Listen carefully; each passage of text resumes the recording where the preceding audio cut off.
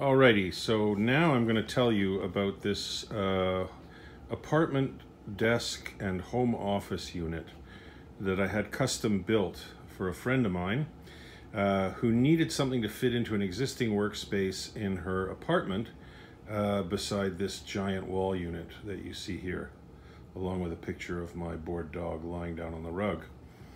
So my friend David, who's a carpenter and cabinetry maker, was kind enough to make something to this specification to fit a gap in the wall in this apartment beside the wall unit. And we made it the same height as the wall unit, but not quite so deep, because the idea was that the desk wouldn't go any further than the where the wall came out, and it would be good for a small woman to sit and do her bookkeeping and go on the internet. The computer that you see there is an iMac from, I'd say, the early part of the 2000s or the aughts.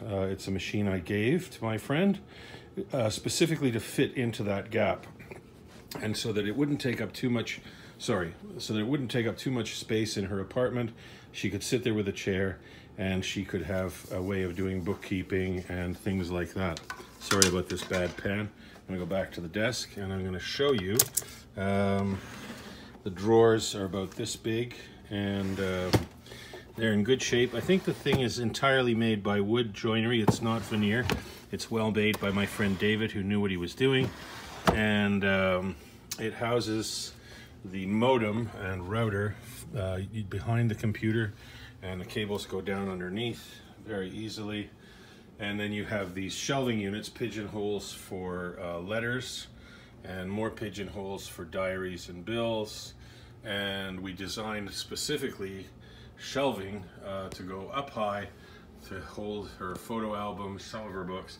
This is a bit of a mess right now because it's in transition. We're preparing to move, so that's what's going on there.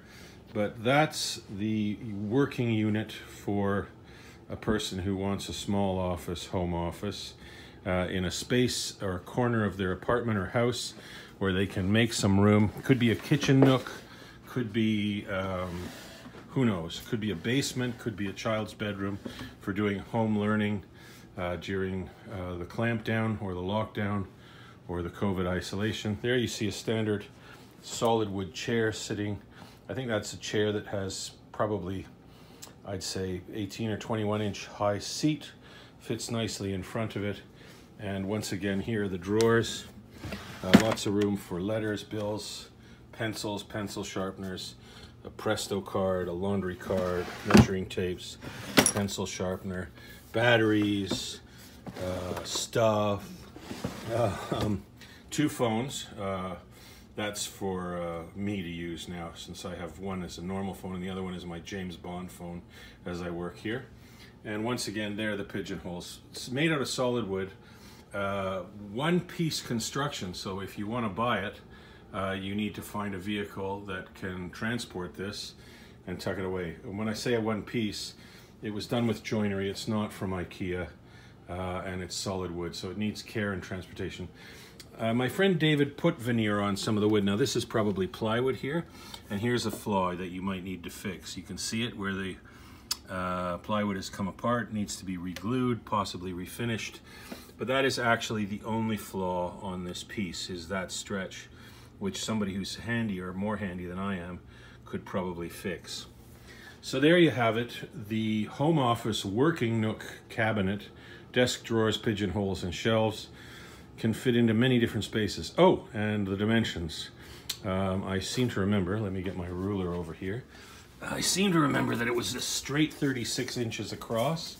In fact, exactly 36 inches across. Let's have a look. Yep, 36 inches. And I seem to remember that it was about 12 inches deep. And I said I wanted that so that I could fit LPs in there. And there it is, 12 inches, so 12 and a half actually. Maybe even 12.75.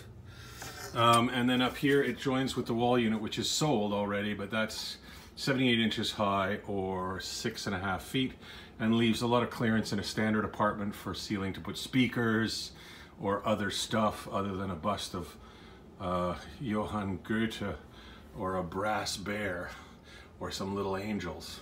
Okay, thanks for watching the video. And if you're interested, send me a note. And that screensaver is the Fabulous Oyster Bar in New York City. Thank you. Bye-bye.